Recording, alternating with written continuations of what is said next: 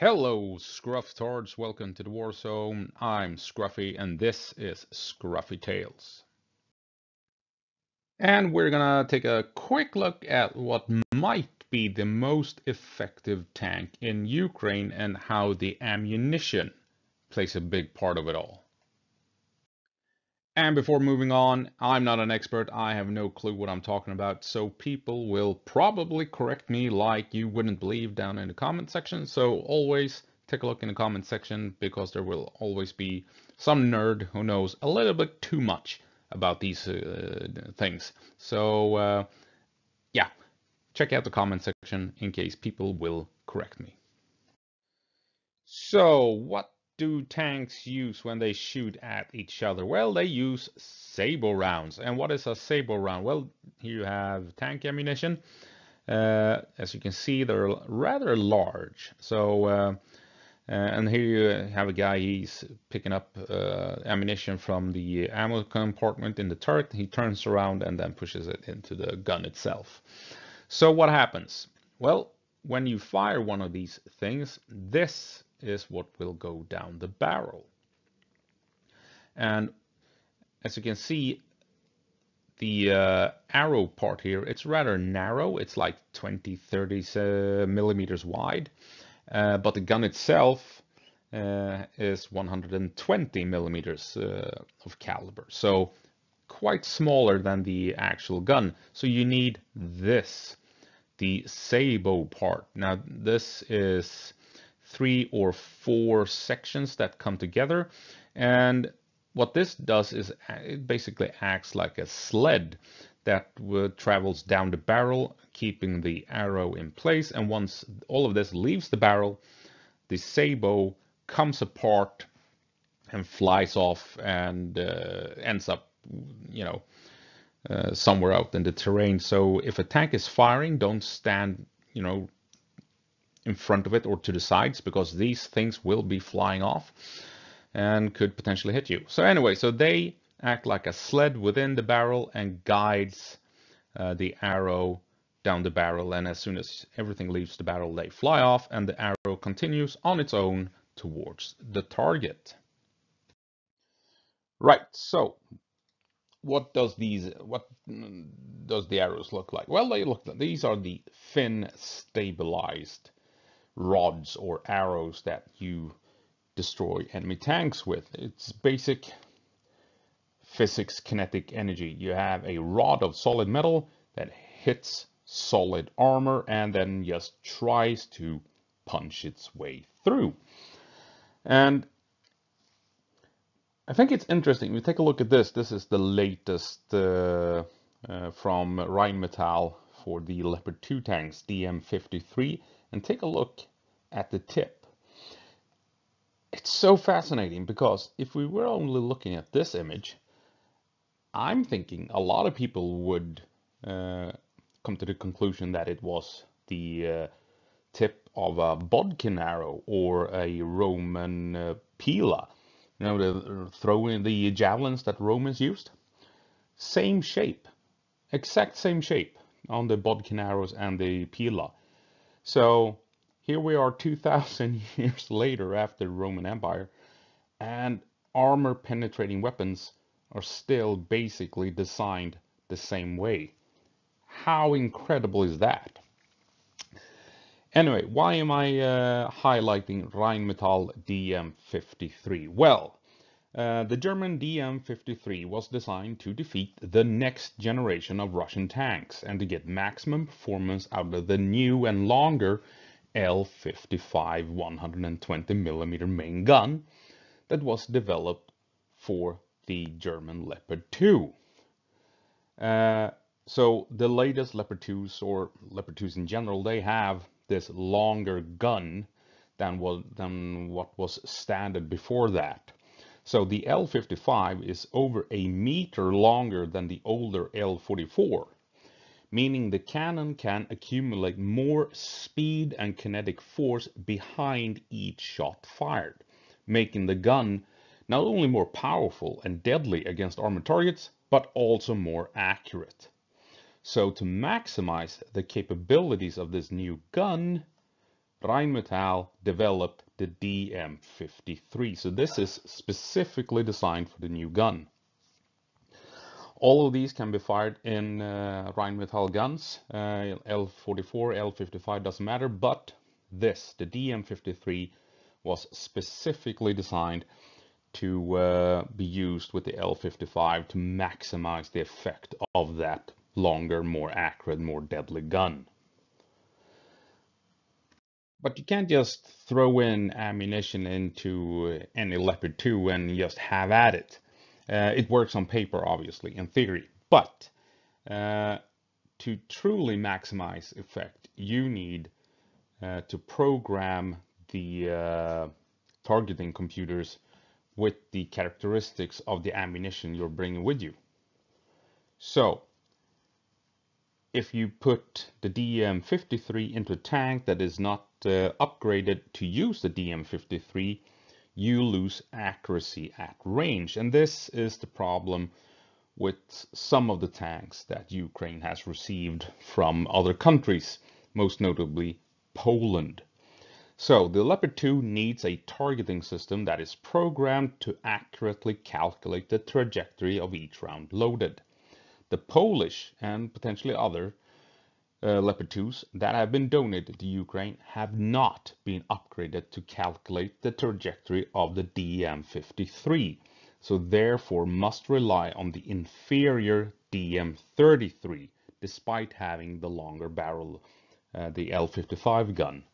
So while the DM33 is still hard-hitting and capable, it may struggle against upgraded T72s, T80s, and T90s.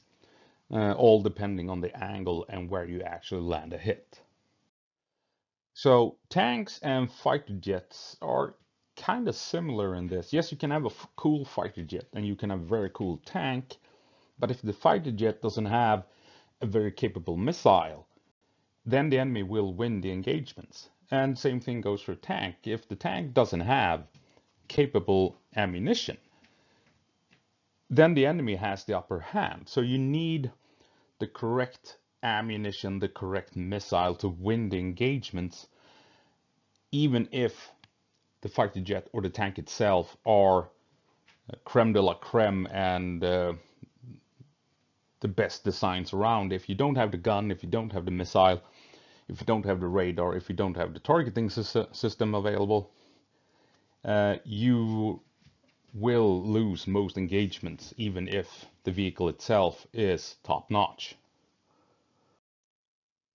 We should note, though, that there are plenty of tanks in Ukraine that rely on the new and advanced DM53, but there are several tanks in use by Ukraine that have to stick with the older DM33 rounds, unfortunately. But there are plenty of Leopard 2s in Ukraine that can fire DM53s.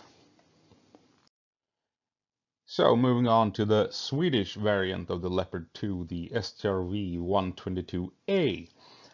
We have seen photos that show the crew of these Swedish tanks where they are loading the highly advanced DM53 rounds into the STRV 122. And even though the DM53 is designed for optimal performance from the new and longer L55 guns used by more modern designs of the Leopard 2, the DM53 is still a high-tech tank killer, even when fired from the older L44 gun on the STRV 122. And yes, the Swedish gun, or the Swedish tank, has that older, shorter barrel that is a bit, 1.3 meters shorter, I think it is, than the L55 gun on more modern Leopard 2s. And sticking a bit with the STRV 122, Sweden early on decided to purchase and equip Israeli saber rounds for the STRV 122, the Israeli M322 saber rounds, capable of penetrating 658 millimeters of armor at 2 kilometers. And at 2 kilometers, these rounds travel at 130 meters per second. if we compare that to what is available data, accurate or not, I don't know, concerning the DM53, the DM53 travels at 110 meters per second at 2 kilometers. And we also know from open source intelligence that the DM43, the slightly smaller saber round from Rheinmetall, it is capable of penetrating 560 millimeters of armor at 2 kilometers, and it has a velocity of 100 meters per second at 2 kilometers. So with these stats in mind, can the DM53 from Rheinmetall rival the Israeli M322 that STRV-122s relies on as its standard anti-tank ammunition? So as we know, Sweden has supplied 10 STRV-122s in total to Ukraine. All of them came with Barracuda camouflage that essentially made them almost invisible to thermals and other sensors, even radar to some extent. And we know that the STRV-122 is Ukraine's most heavily armored tank, because when Sweden